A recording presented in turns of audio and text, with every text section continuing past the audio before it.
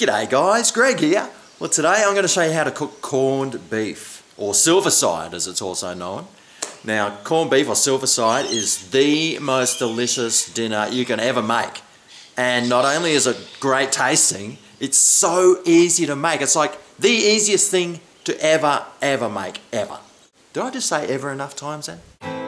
This is Greg's kitchen, where the food is finger licking. Right, well all you're going to need for this recipe is some corned beef. Now that's all you need really, but if you want it to taste really good, here's a few things that you should throw into the water when you're boiling this corned beef.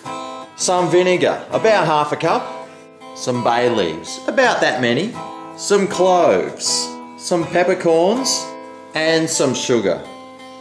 Now the first thing I'm going to do is take this out of the plastic and wash this big thick piece of meat. Oh yes. And I'm just going to stick this into a nice deep saucepan, into which I'm going to put the bay leaves, the cloves, the peppercorns, a couple of teaspoons of sugar, and I'm going to put about half a cup of the vinegar of your choice.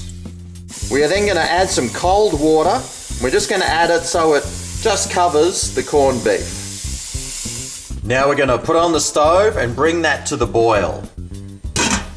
Okay, once that's started boiling, reduce the heat to a simmer, and we're going to cook that for about 2 to 4 hours. Might just put the lid back on. Now 2 hours is all you need to cook a nice corned beef Silverside, but you can cook it for about 4 hours. In fact, my mum was telling me about one of her friends who's got Alzheimer's. She'd left it on the stove all day and all night and just totally forgot about it. She went around there for dinner that night, the following night, for corned beef. She said it was the best she'd ever had. Okay, well it's 2 hours later and let's just take a look at this. As you can see, it's looking pretty nice. Now a good way to test to see if it's ready is if you can push a fork in and it goes in easily, then that's ready. Now I could take that out now and eat it, not a problem. But I'm going to cook mine a little bit longer. And I'm not just going to have it on its own, I'm going to add some veggies to it. So I cut up some potato, some onions, some celery and some carrot. And what I'm going to do, with an hour to go, because all this will take about an hour to cook, is just put this into the pot. And all over the wall. Get these bits that fell out, put those in. So now what I'll do is I'll give that another hour on simmer, and by that stage the potato and all the other vegetables should be nice and cooked, and I'm gonna have the best dinner ever. Okay, well that's the 3 hours up. Check out what the onion's done. How trendy is that? So now I'll just get the meat out, transfer it here to this cutting board. I'll just cut a bit off just to make sure it tastes great. Oh, look at this.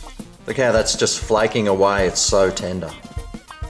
Right, well, oh, yum, yum, yum. Let's see how good this tastes.